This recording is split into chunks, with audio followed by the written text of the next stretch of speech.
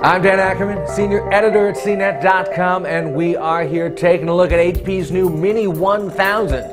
Now, if you're thinking that HP is getting into the netbook game a little late, they've actually had from their commercial business division a model called the Mini Note 2133 that kind of looks a lot like this. This new version keeps what we like most about that 2133, namely the kind of widescreen display and this big gigantic keyboard and this cool kind of elongated touchpad, and updates it to an Atom processor. Now, of course, it's made out of plastic, so it's easier, and that also brings the price down a little bit.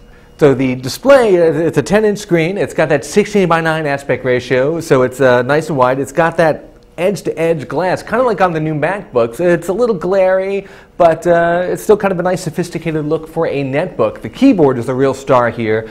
This thing is just gigantic. It's almost as big as a regular full-size keyboard. They managed to squeeze that in because the system is a little bit wider than most other netbooks. Definitely the easiest to use, best netbook keyboard we've seen by far. They've kind of taken the touchpad and done the same thing, stretched it out a little bit, put the mouse buttons on the left and right rather than above it to save a little bit of space. It works fairly well. You might want to turn up the sensitivity a little bit because you don't have a lot of top-to-bottom space on the touchpad. Not a lot of connections on the Mini 1000. You've got two USB ports. You actually have an SATA port, which is nice. But instead of the separate headphone and mic, you actually only get one jack that you have to set for either headphone or mic use. Unlike a lot of other netbooks that have small solid-state hard drives, this guy, you can get your choice of a couple different sizes of regular platter-driven hard drives.